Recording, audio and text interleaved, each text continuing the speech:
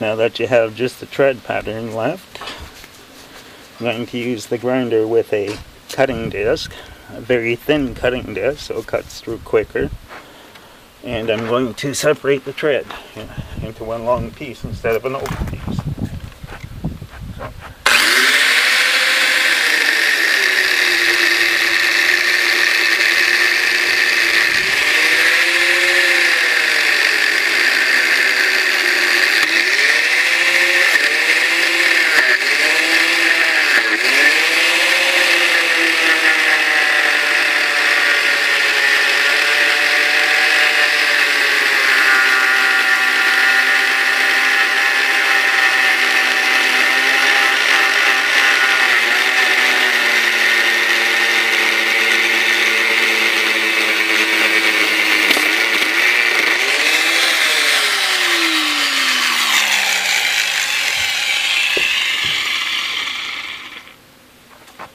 As you can see, it doesn't always work nice.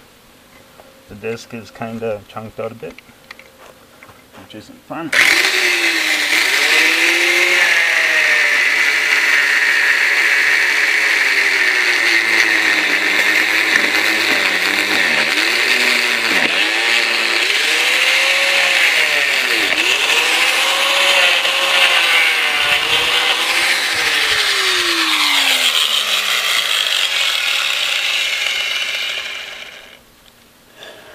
That's one of the hazards of using a thin disc, but it does go through faster. There are no sharp belts to get cut on. And now you've got a tire that you can actually put out a little bit flatter. So that's essentially what you do to make yourself a dock tire for doing tread on the dock, walkway in a cow barn, out in the field, anywhere you really need to. And if you really want to know how a blasting mat is made, especially the big heavy duty ones, you need about 150 transport tires, all done like that.